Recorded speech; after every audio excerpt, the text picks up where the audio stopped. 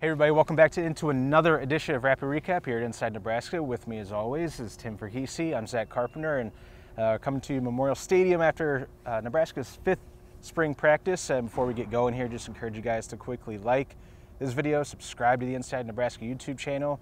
You can get all of our practice footage, all our press conferences, and our analysis videos just like this one dropped directly into your feeds. So Tim, I'm not gonna lie to you, man, I'm a little tired. I'm very tired. I'm exhausted. Had a tiring week. And don't have much juice. Trying to create some juice, create some energy right now by being overly enthusiastic. And it's just perfect today because that's exactly what Nebraska's trying to do on their offense. And that was the theme of the day in my mind. The biggest takeaway from a press conference today with Marcus Satterfield, Glenn Thomas, and the three quarterbacks was one main goal other than keeping taking care of the ball, not turning it over. The main goal for this offense is creating some more explosive plays and throwing the ball, especially downfield. Yep.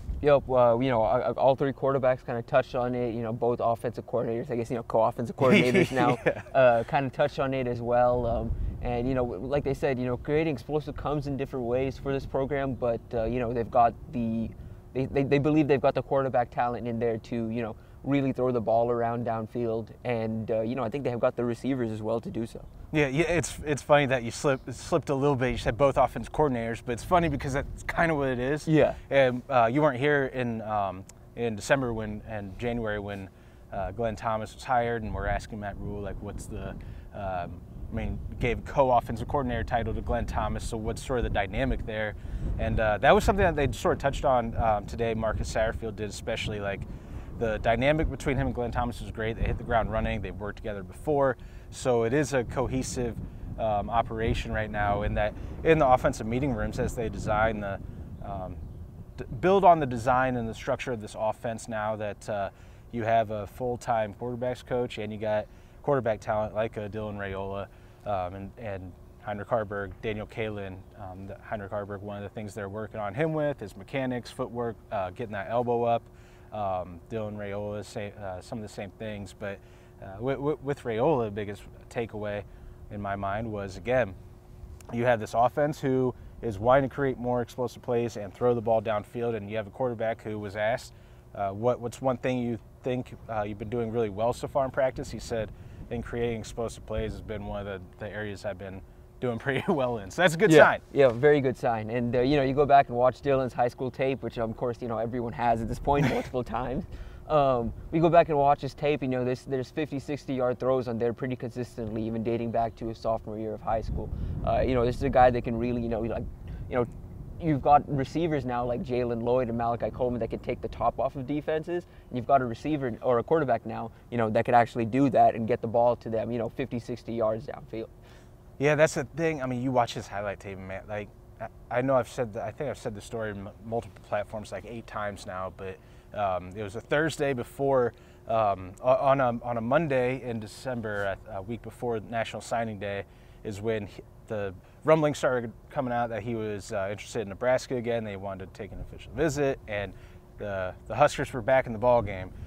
Thursday, so a few days before that, it was when he released his senior year highlight tapes at Buford. It was 17 minutes and 30-some seconds of highlight tapes. I'm just watching the highlights, just cackling. 'Cause he's unloading 60-yard bombs downfield off one foot, running, escaping pressure, evading pressure, and throwing them on a dime. So you get that explosive, just straight up fun element that you're going to have to this offense. But when Dylan was asked, does creating explosive plays, does that always have to mean a deep ball downfield throw? He just no, not at all.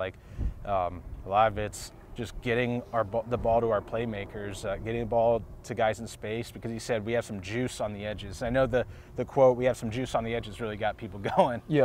Yep, and it says a lot about just kind of the receivers they've got right now. The guys we've already mentioned: Malachi Coleman, Jalen Lloyd, even some of the tight ends, Thomas Fidone, Carter Nelson coming in the summer, Demitrius Bell. We'll touch on later in this video, but those are guys that can create after the catch. Even some of the recruits they brought in, Ja'Cory Barney, some of these guys, something they didn't necessarily have across the offense last year that they now feel like they have is is something that, a guy that, can create, or guys that can create after the catch. And, that also ties into, the RPO comments we heard today. Yeah, you got to remember, because it's easy to forget, the rash, the epidemic of injuries all across this roster last year, but especially the receiver room. I mean, you had Isaiah Garcia Castaneda go down. You had who's the receiver? I'm blanking now. Omaha receiver Xavier Betts. Xavier Betts leave the program just only 3 weeks before the season. Isaiah Garcia Castaneda, he tears his ACL. He's out for the year. Marcus Washington misses half the year. I'm sure I'm forgetting some. Billy Kemp gets hurt, misses a couple games. So you got to make sure to stay healthy. But, I mean, it's football, so injuries are going to happen. So you want to develop depth. That's, I think, one reason they brought in heavy receiver class over the last 2 recruiting cycles, as the children are here. The children are here to witness our our video right now. I'm glad we have an audience. But, I mean, honestly, children, young. This receiver core is very young. You have like 5 freshmen in there, 4 or 5, I think like 6 freshmen or redshirt freshmen in there right now. Demitrius Bell's one of them, who's a redshirt freshman. He's a redshirt freshman who, his stock has been trending up. He's been going up and up this entire offseason, but especially this last week. I mean, coming into spring ball, we made a top 14 Huskers to watch this spring and had him at number 4. And so far, that ranking has proven to be a good one, because earlier this week, or last week, Malcolm Hartzog listed Demitrius Bell as one wide receiver who's been really challenging to guard in practice. And today, both Dylan Raiola and Heinrich Haarberg mentioned Bell as he's a guy who's been standing out and they're building a lot of chemistry with. Mm-hmm. For sure, and he's a guy that, even out in the hallway, that was a guy that was mentioned by Thomas Fidoni. I believe at least one of the coaches that spoke today talked about him as well.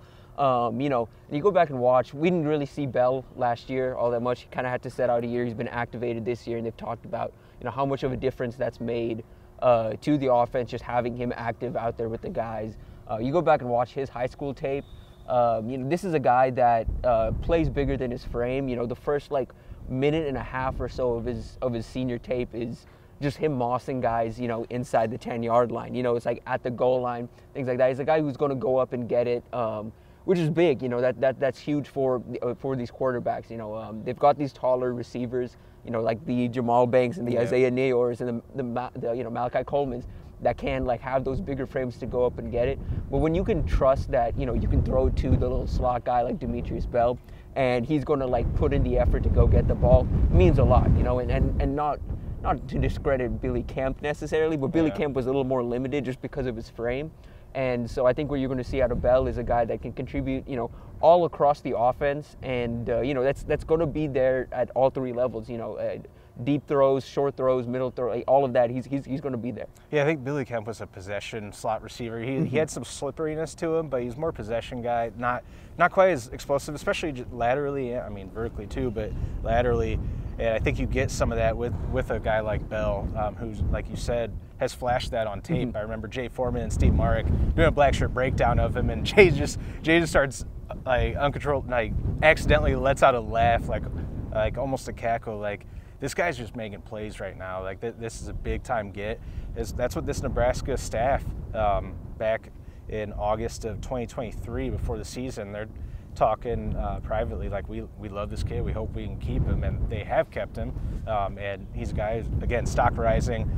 This entire receiver core, top to bottom, I think you see the diversity of skill sets and size. I mean, like you said, Banks and Nair, the big body guy, and Malachi Coleman, the big body guys. Then you have Jalen Lloyd, Jaden Doss, Demitrius Bell as slot guys who can provide some explosiveness from the inside. So I think it's a good, just overall meshing of receiver talent to go with guys who can actually get them the ball. You hope can get them the ball in those spots. And even with those big guys, you've got we talked about, Neor and Coleman, who can kind of take the top off defense, while Banks is more of a reliable, down to down. He's going to move the chains for you. He's going to be that reliable type guy, but he's never going to be this home run threat or break a defense. At the same time, with some of the slot guys, Jaden Doss and Bell are thicker, they're bigger. Corey Barney and Jalen Lloyd's smaller, skinnier guys, are going to stretch the field for you. But, you wonder how they're going to hold up, against contact, especially, with routes across the middle. You don't really worry about that with Jaden Dawson or Demitrius Bell. Yeah, I think that was one of the things with Bell is he needed to add size. He was 157 pounds coming in. Now he's up to I think they said 192. 192 at one point last year. But yeah, the Jalen Lloyd piece. I mean, that's another who Raiola said he's building a strong connection with. You start envisioning long, vertical, explosive pass plays downfield with some of those with the arm talent that Dylan has. But I think we're gonna get out of here now. I think we're just gonna wrap it up with a quick video. We do have on Saturday, Matt Rhule is going to be talking. I think they might be scrimmaging. I mean, that sort of would match up with the timeline of last spring.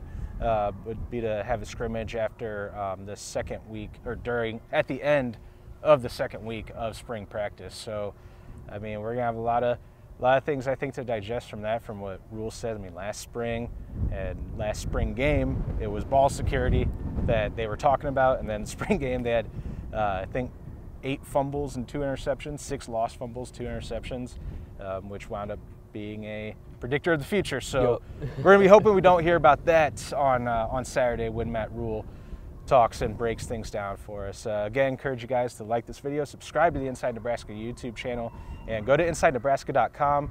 Tim's our recruiting analyst. He's already got a ton of recruiting updates. He's got some more coming tonight off some important Nebraska visitors who either just were on campus, are on campus, or will be on campus. And then he's going to be going down to Kansas City 7-on-7 event? Yep, 7-on-7 event. Going to have about 60 teams out there in Kansas. So going to see some of the best talent in the Midwest this week. There we go. So again, keep it locked into Inside Nebraska YouTube channel and InsideNebraska.com for all your latest on the Huskers. So for Tim Verghese, I'm Zack Carpenter. We'll catch you guys again next time.